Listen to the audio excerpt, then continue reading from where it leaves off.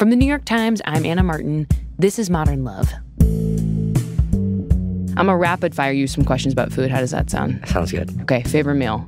That's like asking favorite movie or favorite book. I started favorite with the big meal. one. There's too many. I know. Maybe just one of the favorites. How about goodness gracious. I'm talking this week with John Magaro. John is an actor with a very diverse resume. Most recently, he was in the movie Past Lives, directed by Celine Song, which was nominated for Best Picture. And his performance in that movie, needs to be said, made me ugly cry in the theater. It was not pretty.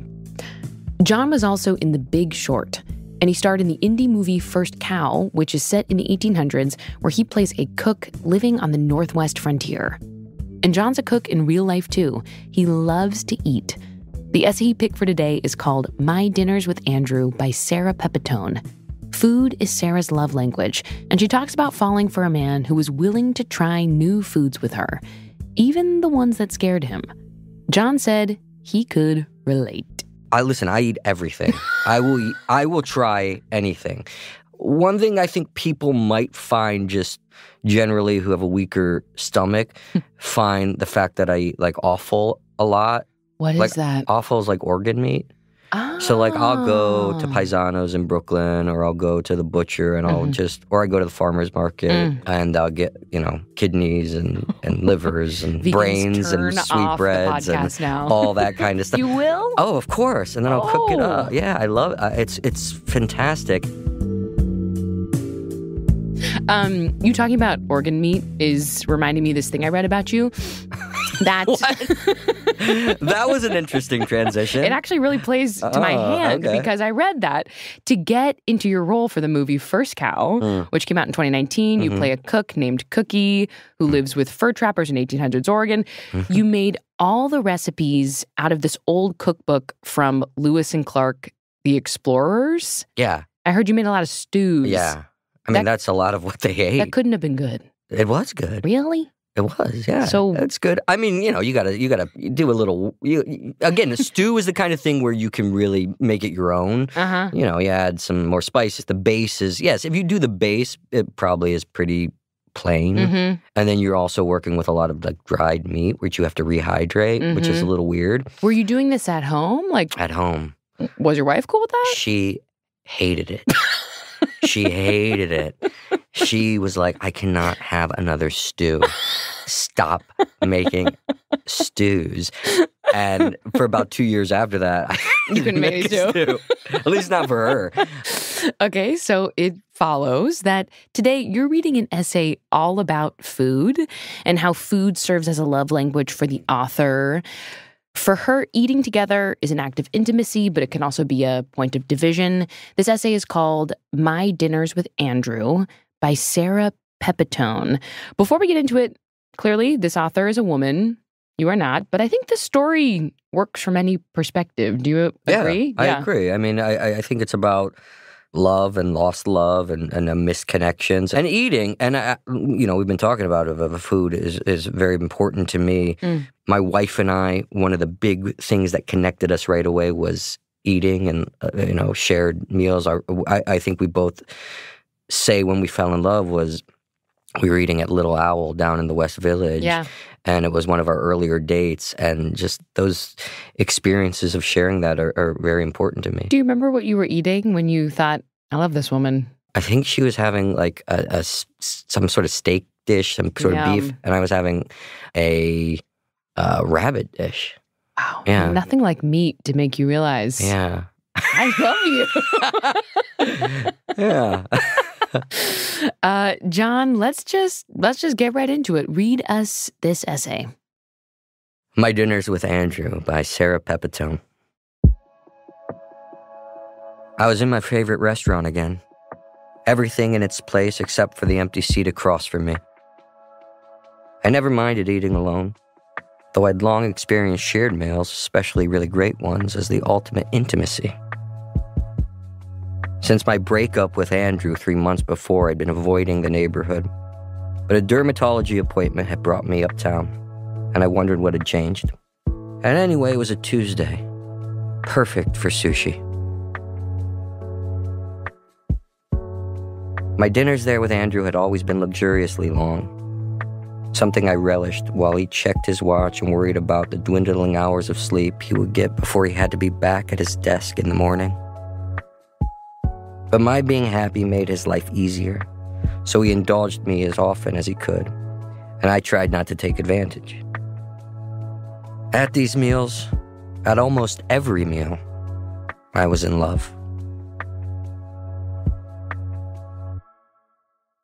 Years earlier, before Andrew and I started dating, but had already been friends for 4 years, we'd gone to an Italian place in the village after a movie at the Angelica. I can't remember the movie now, but I remember the meal, naturally. Andrew loves olives, so I talked him into an appetizer plate. Prosciutto and Parmesan, both drizzled with syrupy balsamic, pickled mushrooms, eggplant salad, and of course, oil-cured olives, his favorite. We had crunchy bread, my favorite, and glasses of red wines we didn't know. The restaurant had just opened and was hopping with food lovers, trend seekers, and NYU students. Andrew was satisfied with the meat and cheese and could have done without an entree, but he knew I wanted more. "Should we just get one dish to share?" he asked. "We don't have to," I said. "I know we don't have to," he said. We ordered cavatelli with sausage, and it was perfect. And then we had a small thin crust pizza, mozzarella, a little burnt, absolutely without flaw. "I have to tell you something," I said. "And I don't want you to freak out or take this the wrong way or whatever, but I'm compelled to say it." "What?" he asked. "I am madly in love with you right now. The night, the food, you doing this for me, it means so much to me, and I just want you to know." Andrew was silent. "I don't mean to freak you out," I said. "I know," he said, pausing. "No one has ever said that to me before." "Really?" "Yeah." We sat in silence, smiling at each other, loving our friendship, thinking about our recent losses, our past loves. My past love had heard these words from me 1,000,000 times over 1,000,000 meals. "You only love me when we're eating," my past love used to say. And I would laugh, and he would say, "It's true." And I would say, "No." And then we'd order espresso and sit quietly and then walk and never know the time and never care. But that love was gone now, and hardly anyone took me to dinner anymore, which is why I was so grateful to Andrew for indulging me.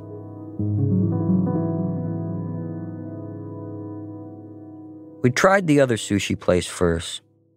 The New York Times had been reviewing small places in our neighborhood, and 2 were between our apartments.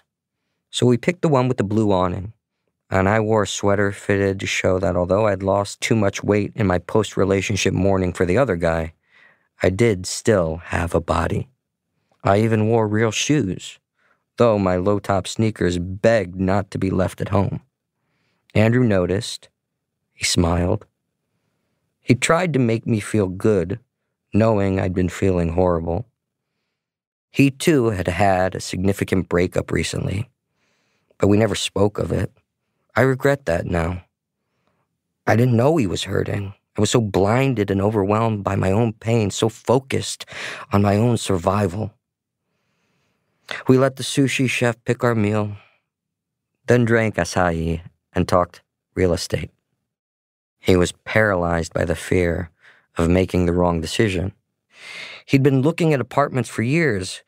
Some he'd seen multiple times and knew how much the owners had made on the resale, yet he still couldn't see himself winning that bet. It was a joke among our friends, but it wasn't funny to him.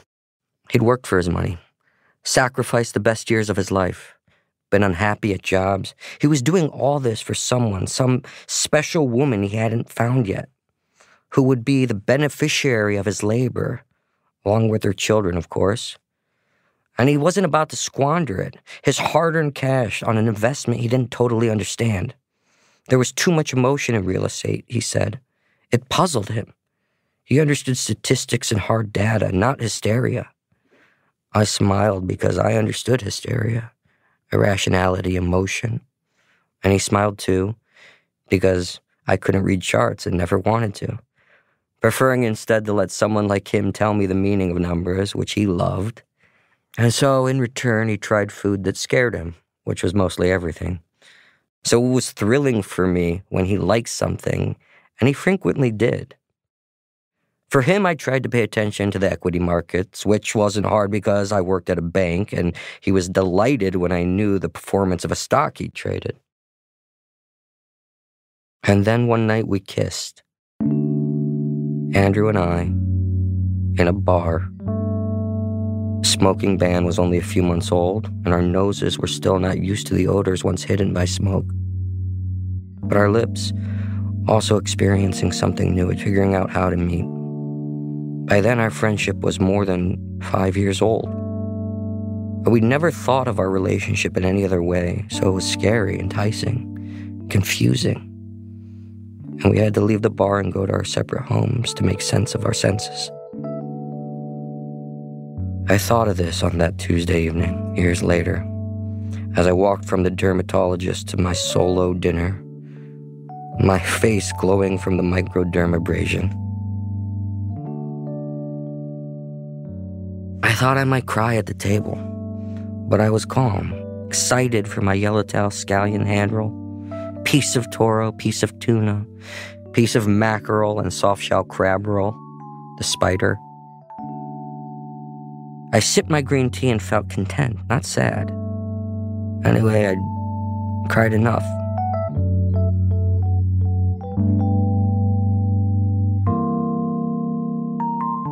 After I started bringing other friends to the restaurant and always made a point of stopping in when some sort of doctor appointment or sale had me nearby, it was only natural that one day I would bring a date.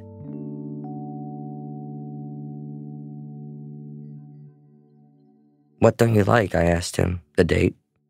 "How about what do I like?" "No, I mean sushi. How should I order?" "No seafood," he said. "What?" I asked. "Do you not like sushi?" "I like sushi, I just don't like seafood." "Do you mean shellfish?" I could see he was getting angry. He didn't like anything. He wouldn't try anything. He was miserable. And what he did try, he hated. And he hated me for wanting him to like it. My heart was twisting. "Why did you agree to sushi?" "Because I like sushi," he said, then ordered something with avocado and something with cream cheese. I could hardly contain myself. Andrew also would have wanted that Philadelphia roll, but he never would have subjected me to watching him eat it. Andrew liked eel and sea bass and some crab, and even though he drowned his fish in soy sauce, he was fun to eat with. Or at least he knew how to make it fun for me. "That toro is buttery," Andrew would say to me. Suddenly I was tearing. I had to excuse myself. My date reached across the table to touch my hand. "I'm fine," I said, not looking up. When the small plate of fruit they give you with the check arrived, 2 melon slices cut into pieces, 2 strawberries, 2 segments of orange, I couldn't breathe. With Andrew, I'd always take something that wasn't mine, the second strawberry, second orange, and he'd always protest gently before letting me have it. I'd spent 8 months after our breakup remembering his endless allergies and the way he literally ran around his apartment as if it were a cage, racing to get things done before bed, before work. I dwelled on his tendency to fall asleep in lively bars, his hatred of sarcasm and most beer. I remembered his warning, the threat that fun gets old. But somehow I'd forgotten about our pattern of sharing dessert. And I was so sad for what I'd lost.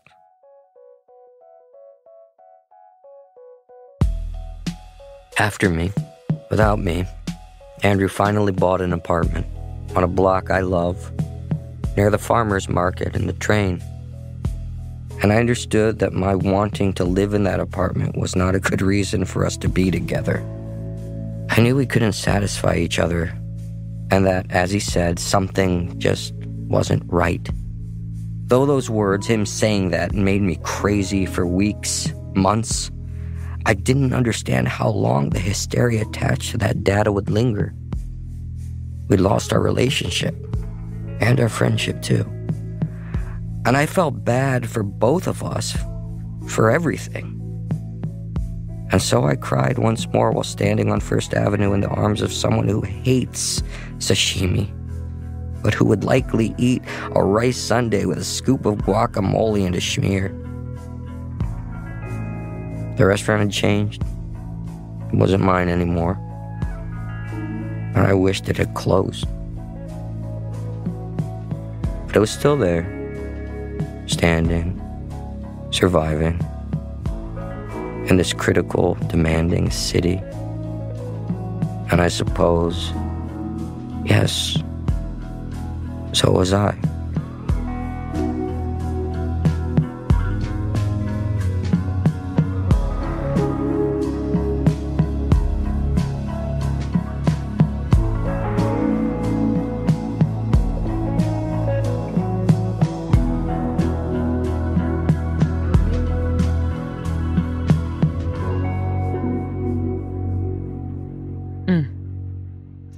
I gotta get some sushi when we get out of here. Are you kidding me? Philadelphia roll? Okay, what do we think about that? It's so divisive in this piece, and I have my own thoughts, but I'll let you go first. It's not sushi. Yeah, I agree with you. It's not sushi. The cream cheese is, have you ever had a Philadelphia roll? I don't remember. It's actually really good. But it's and just that's smoked salmon and cream cheese. Yeah, it is. It's a bagel. I'd rather have a bagel. Exactly. More from John Magaro after a quick break.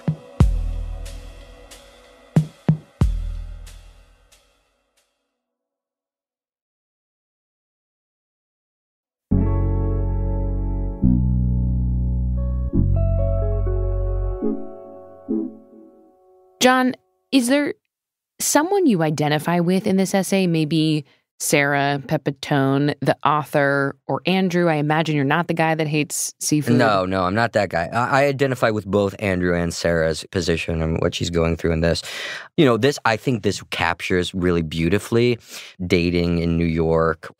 Because New York is such a city where the dating culture is really going to restaurants. It's interesting you said that because I always caution my friends against going to dinner because you are essentially held captive for like an hour and a half. Like, dinner is long. But you know that's what I'm saying? why it's a good indication. That's true. Of if it's going to, you can know. I know, but then if you know by the appetizer course, what are you going to do? Yeah, well, there's the old, you have fake the phone call thing. You have, I think there's an app that does that. Yeah. Are you serious? Someone was telling me about that. You can have an app that calls your phone. You can be like, That's really sorry, smart. my mom's in the hospital. I got to go now. It always does, but I feel like, and I have to say I have done that, but karmically it feels bad to fake a family emergency, but sometimes you got to do it. Sometimes you got to do it. Sometimes you got to do it. So you relate to both Sarah and to Andrew, it sounds like. Yeah, I think so. I think, and I'd be curious to hear why. You don't really find out in this essay how it really came apart. Mm-hmm. Like, I don't know how long they dated. Right. I don't know why it didn't work out. Mm-hmm. But yeah, I've had that where you've had friends. A lot of people I dated in the past or had longer relationships, we started as friends and then we got to this point. And it is sad that you build this thing and you were so close, like Absolutely. your best friends. And then when it breaks, you'll never have that again. I know. You build up all these experiences together. Yeah. You have your spots, like the sushi restaurant, and then you end things. And like she says at the end of the essay, it's not my place anymore. In New York, I think if you're going to, and I was very fortunate that I had probably 3 big relationships in New York before I got married. And at the collapse of each, I moved to a different neighborhood. Because it's kind of like it's kind of like you've built these spots, and I could tell you all the spots from the past relationships. I cannot go to Bushwick. Well, if I walk on 58th Street, that's yours. That's where my ex and I basically lived together. And it's above a pizza shop. But it's just like all these memories come flooding back and it's like that idea that you spent so much, all this experience, all these things together, and then now it's just a ghost. Poof. It's a ghost. One of the things that I get from this essay is how important it is to Sarah to have a partner who, even if they're not like as obsessed with food as she is, they're at least willing to get into it with her and understand why it makes her happy. She writes that Andrew tries all these foods that he's scared of because she's sitting across the table from him. What do you see Andrew doing here? well, he's trying these dishes that he might not like. I think that's a great advice for a relationship. If this person is not even willing to step slightly out of their comfort zone, how can you forge a successful relationship? I mean, that is one of the core principles of a strong relationship is that sacrifice, is that willingness, is that love, that desire to understand this other person and being willing to step out of your comfort zone. I find it very strange when couples, you see like a couple who's been together for 30 years, married, has kids, and you talk to them and they hate they don't have any common interest together. Right. And it's just odd to me. And I think maybe that was more common among maybe our parents or our grandparents' generations, because that was just how it went. You know, it felt like the husband and wife were almost living separate lives, you know? I like what you're saying, that and that's really the heart of my question is like, yes, he's trying these foods, but what really is he doing? And what you're saying is he's showing to her, I can step outside of my comfort zone and step outside of myself and try to meet you where you are, which I think is very important. I think is showing care, is showing love, is showing interest in what your partner is into, and also sacrifice. And those are important. There's this other guy that Sarah mentions, the one who hates the seafood with the Philadelphia rolls. You rolled your eyes. I feel that. And she has kind of a similar visceral reaction to his opposite way of dining than Andrew. What do you think this guy is doing wrong? It's not just that he won't try the fish, right? He just seems to me like the worst. I'm just going to end it at the worst. No, like the most stereotypical man, the old way of thinking of him. I eat what I eat, and I like what I like, and I'm not going to, if you don't like it, you can get out of my way. You know, like it's just, I hate that kind of masculinity. Like, I really hate it. I also hate being at dinners with people like this. This is so snobby and mean, but sorry, I'm not I am nice, but I'm not the nicest person. I really, I'm kind of picky who I go to dinner with. Yeah. Like, I can't go to dinner with people like this who won't try, and they're just like, no. You know, the flip side of that is I feel like some people would hear this essay and they'd say, like, this guy is just putting his true self out there. He just doesn't like seafood, and maybe Sarah should have tried to understand him more. What would you say? But that's childish. Like, trying things, like that's, I'm with my 4-year-old daughter. You try things, we say 3 times, and then if you don't like it, then you can pass. But like, dude, at least try it. Just like my kid. I mean, are you a child? And it's and that, I think that's what it is. It's like he seems to be looking at himself instead of outwardly. Yeah. That's kind of sad. You know, we're using food as sort of a stand-in for a lot of things, right? We're using food as a stand-in for intimacy, for connection. I guess I wonder, like, when you read through this essay where she's describing these meals in such great detail and making these decisions about her partners based on their relationship to food, do you think Sarah is putting too much emphasis on food? Like, is there ever a point where it's like, let it go? No, I don't think so. But I'm in her camp. So, you know, this happens to be her deal breaker or whatever, or her way she connects with partners. And for me, I identify with that because I feel the same way. But everyone has a version of this, you know. I think politics is one of those things. Some maybe religion for certain people, or philosophies or ethic. Like, certain things can be deal breakers, and food could be. But food is so. I mean, that's the most. Even more than politics, even more than religion. Like, food is. That's caveman shit. Like, going and sitting there next to the whatever, the carcass or the picking berries or whatever. That's what you did. That's sharing. I love that. Society. That's society. No, I love there. what you're saying. We often talk about the sort of red flags as, politics or whatever, like how clean someone's house is. I don't know. But I'm even willing to, cleanliness, I'll even sacrifice like that. For food, for taste. Yeah. It makes a lot of sense. I think it may be certainly not for Sarah, but for some people it might be a more secondary sort of marker of compatibility. But I like what you're saying. It's really central. You know, it strikes me that I see some parallels between Andrew and your character in past lives. Sure. You play a man named Arthur, whose wife, Nora, is played by Greta Lee. Nora is a Korean immigrant, and there's so much that Arthur can't understand about Nora's experience, but the beautiful thing is he tries to. He takes Korean lessons, he encourages Nora to meet up with her childhood crush named Hae-sung. And by the way, that kindness and trust on Arthur's part moved me so much because it just shows that he wants her to be happy. Yeah, I mean, I think realistically it made sense to me. People often are like, well, he's such a better man, or I could never do that. No man would react that way. But I think what people are maybe sort of confused or blinded by is that Arthur and Nora have been married for several years at this point.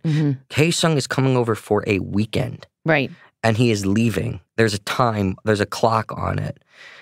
And they're secure in their relationships. I don't think there is a real, genuine fear that in 24 hours, everything that they've built is going to collapse because someone from her past comes and visits. I know for me personally, I've had people from my past who I used to have feelings for come and visit, and it doesn't, you feel these bubblings of emotions and feelings, but I wouldn't run off from my wife because, I mean, it's just, anyway, I think Arthur does what I expect almost any man would do. And that is that love, that is wanting to understand your wife better. And I think one of the beautiful things about past lives is that by the end, he does understand his wife more. And I think even she understands him more, and the relationship is only stronger for that. But I mean, the whole movie really hinges on that, whether or not Hae-sung's visit will awaken something in Nora and she'll decide to just leave Arthur for him. And then at the end of the movie, spoiler, sorry, end this podcast now if you haven't seen it yet, Hae-sung goes back to Korea, and the final scene is this incredibly poignant moment between Arthur and Nora. They hug and she just cries into his arms. It seemed to me like there was some kind of new understanding between them in that moment. What do you think that understanding was?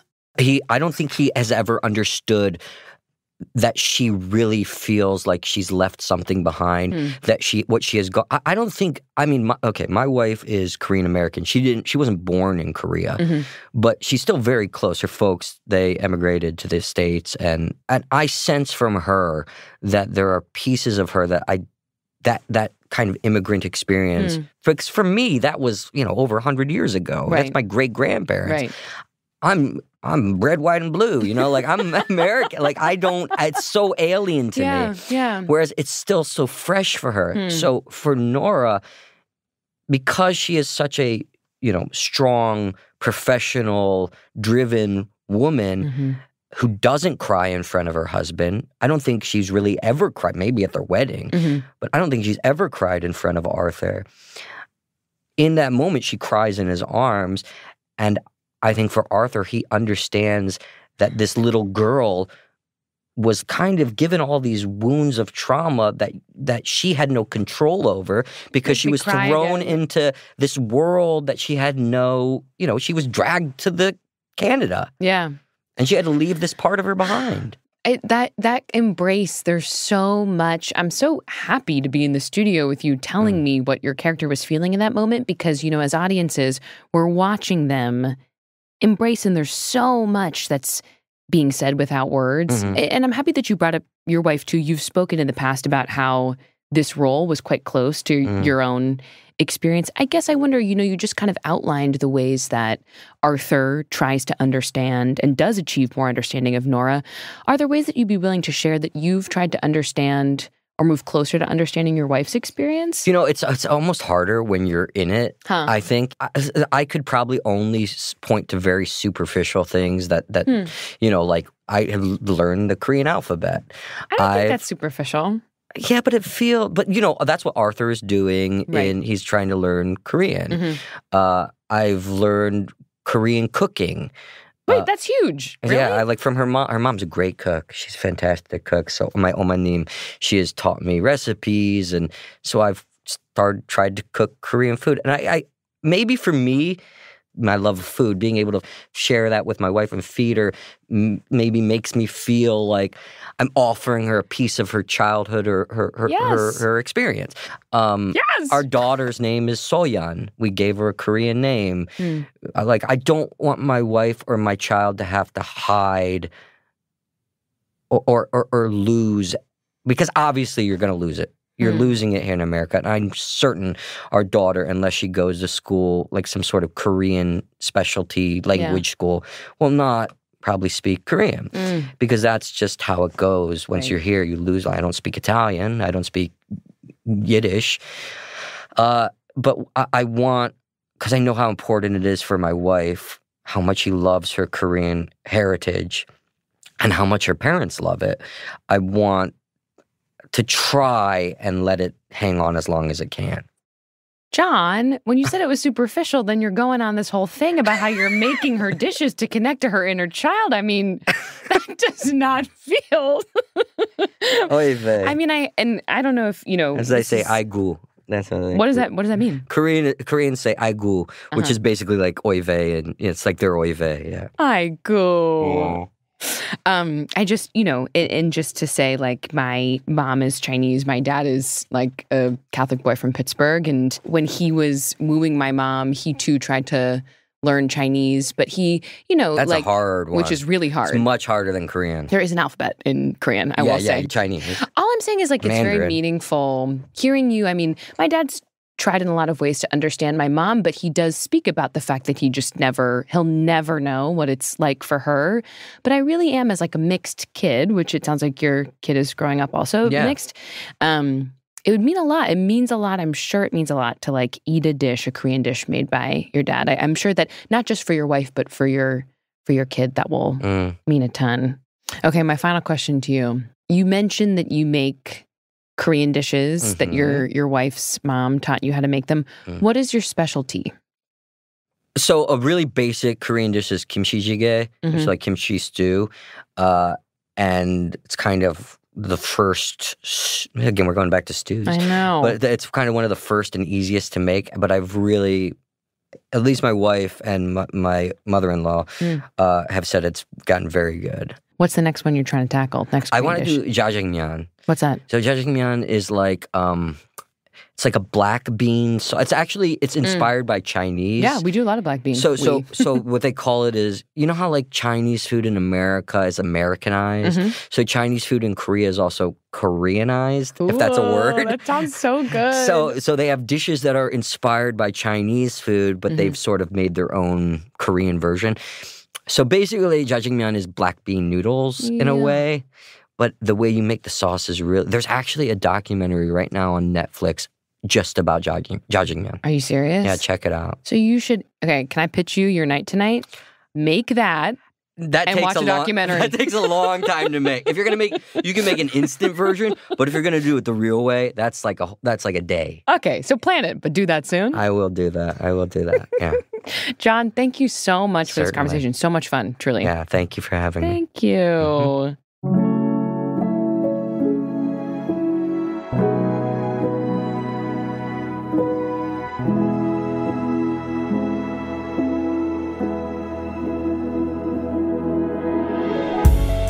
Modern Love is produced by Julia Botero, Christina Josa, Riva Goldberg, Davis Land, and Emily Lang. It's edited by our executive producer, Jen Poyant, Riva Goldberg, and Davis Land. The Modern Love theme music is by Dan Powell. Original music by Marian Lozano, Diane Wong, Rowan Nemisto, and Pat McCusker. This episode was mixed by Daniel Ramirez. Our show is recorded by Maddie Masiello. Digital production by Mahima Chablani and Nell Golokli.